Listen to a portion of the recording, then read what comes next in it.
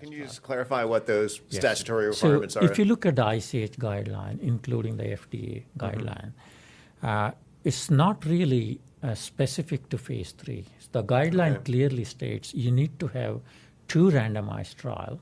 Which you have. That is for to see whether you are able to reproduce the data from the 2 trials. We have reproduced. If you look at our phase 2 data, primary and then key secondary endpoints are kind of data is comparable.